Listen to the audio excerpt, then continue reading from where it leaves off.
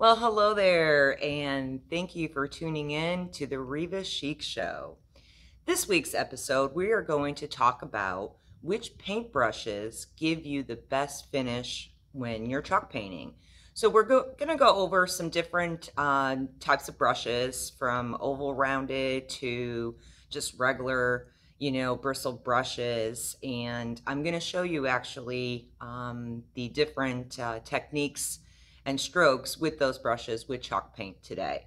But before we begin, if you like what you see today, please make sure that you subscribe. Make sure that you click on that like button and also hit that notification so every time I post a new video, you'll be notified when the video is posted. All right, so let's begin. All right, guys, we are ready to begin with the different brush types that we can use. So what I have here today is I did take a board so that we can use it and paint on it to show you, okay? So the first brush here is, we just have a regular, bristle brush here. You probably have this in your garage or, with something that you painted with latex paint. But this is one brush that people do use for chalk painting. Here, we have a small narrow brush. It comes with a little handle, okay? So people have used this for chalk painting as well. And then we have this oval brush, rounded oval brush, okay? So I'm going to show you some different ways and techniques of how to use these brushes and what finishes come out of it when you are actually chalk painting. So get yourself some chalk paint, and I don't know which way the board's going to be good, but we can try it this way. I'll do the edge right here. The first brush that I'm going to use is going to be this brush, okay? So I'm going to dab a little bit of the chalk paint on there, and here we go. As you can see, with these types of brushes, these are obviously made for, latex. I mean, you can use it for chalk painting as well. But it's hard to go this way to me with these brushes. And it does leave lines. I don't know if you can see that or not. But it leaves those line strokes. Another thing with this type of brush is that your wrist can start hurting, especially if you have a big piece that you're painting and you're constantly back and forth, back and forth, back and forth. Your wrist does get a little, it starts hurting. You want something that's easy to handle with your wrist, especially if you're going, different directions, okay? So that's one. So again, you can see the little lines right there. And also with this brush, it eats up a lot of the chalk paint, meaning it gets it really wet with, you can't really control it. You can, but then you got to be really, really careful how you do it. But just wanted to let you know, but starters use this brush, which is great, but you will find out what's comfortable for you as you learn with different brushes. There's so many brushes out there that you can try, and don't just settle on what I'm saying or somebody else is saying. You're going to find something that's comfortable for you. Okay. The next brush I'm going to use is this one right here. Okay. So I'm going to dab a little bit of this chalk paint, and I'm going to go on this corner right here. So this one is a little easier to handle, okay?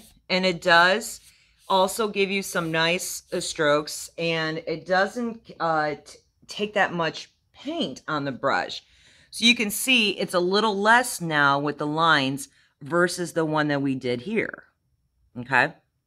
Now, mind you, this is a raw piece of wood, and it hasn't been really sanded. And it's, when you're doing furniture, it's a little different. And when this dries, you're going to see the strokes a little more. Versus this one, it's pretty nice. Okay. Now, I'm going to show you my favorite, which is the rounded brush. So this brush is intended for chalk painting, and it's this one right here. It's the oval brush. You can buy these anywhere. Big box stores have them. You know, you're going to pay, you know, different prices on, you know, this is a premium one. So you're going to pay a little more, but they last you forever, and it's very comfortable for your wrist. So I'm going to dab a little of chalk paint. And then with this, you can go, it's so easy to go back and forth, and it doesn't need a lot of paint. And then this chalk paint goes a long way, as you can see. Okay, so just keep on going. And there's still more paint on there.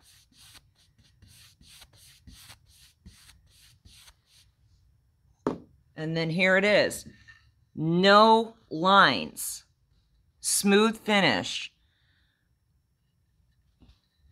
Hope you can see that. Okay? And again, this brush is also very comfortable for your wrist, especially again, if you're doing a big furniture piece and you're doing a lot of painting. Like myself, I can do multiple pieces, you know, in one time. But these brushes are very, very, very good on your wrist, and very easy to use. Okay. So I'm going to show you these boards again. With that rounded brush, also, the chalk paint dries a little quicker than these right here. Okay, these are still wet. Because of how much paint that brush can actually hold, it takes up, you know, it goes into your brush. This is still wet a little bit too. But the one that we just did with the oval brush, I mean, it's literally almost dry. So that is a big difference too. Dry time to me is important. I don't know about you, but I would like to go into my second coat. Here with this chalk paint as well, this is one coat. Great coverage. Again, the rounded brush takes, you know, great coverage.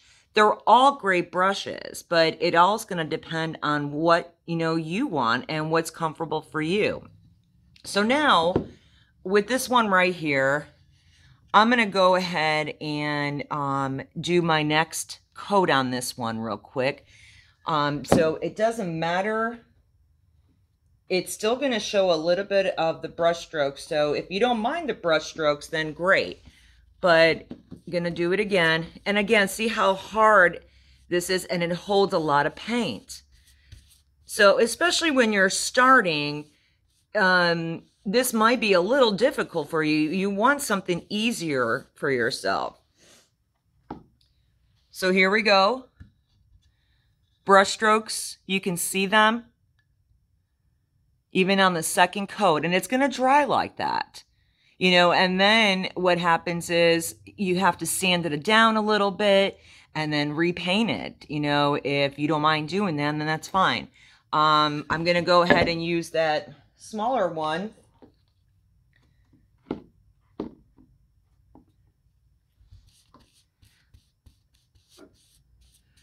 Okay.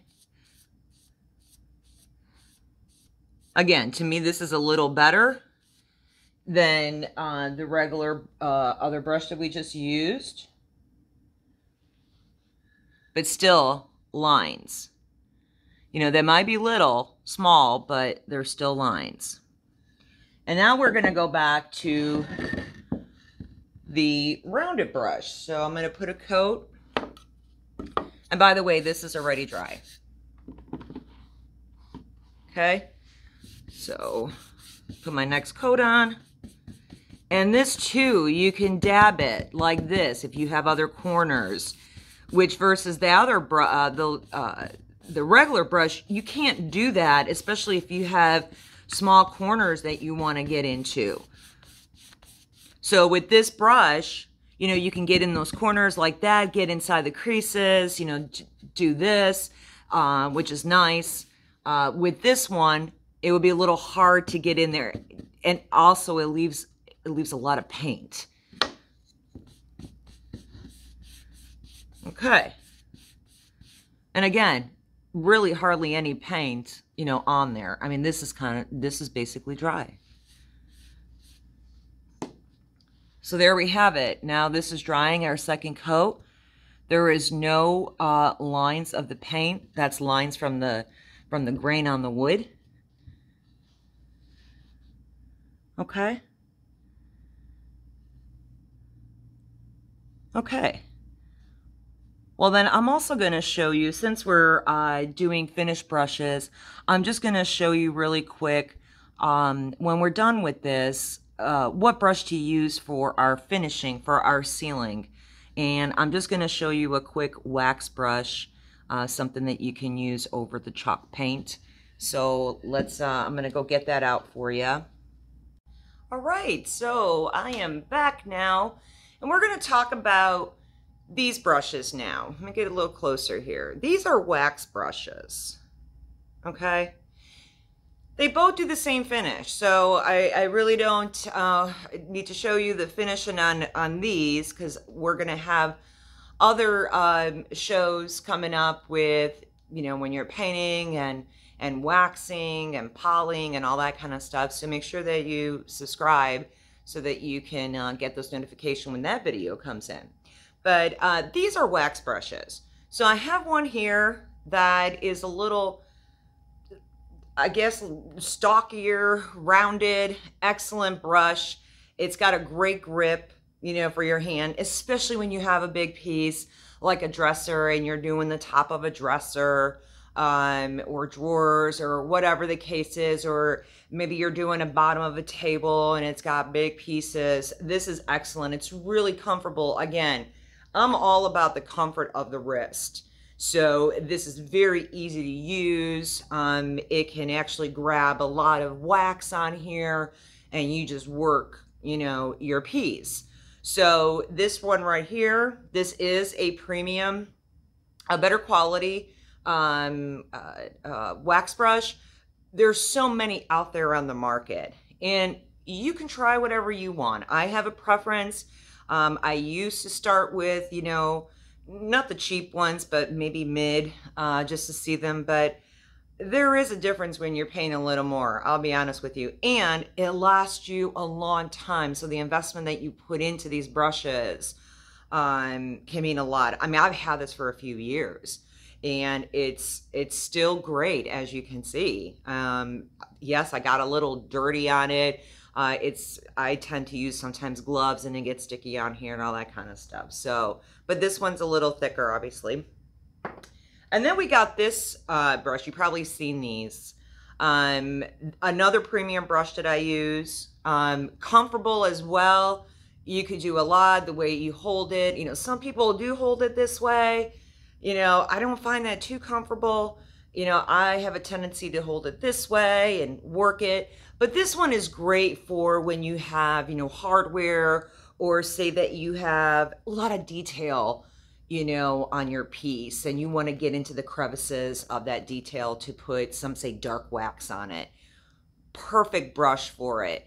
When I first started with waxing, I actually was using these. I was using this for my clear wax and all of that.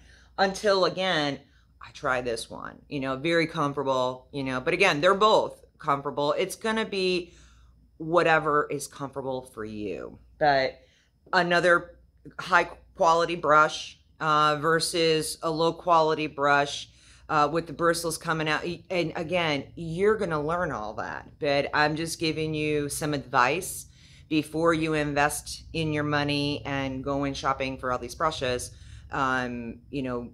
I would go medium to, good quality brushes if you're going to be chalk painting for a long time. So anyways, this is the brush that I would, recommend on that. So anyways, if you have any questions regarding what you saw today, please make sure that you can, put in your comments, and I would love to answer. If you're working on a project and need some help on it, I'm more than willing to help. But I hope that you liked our show this week. And if you like what you saw, please make sure, again, that you subscribe. Make sure you hit the like button. And make sure that you also hit that notification. so that every time that I post a new video that you will be notified once I put it.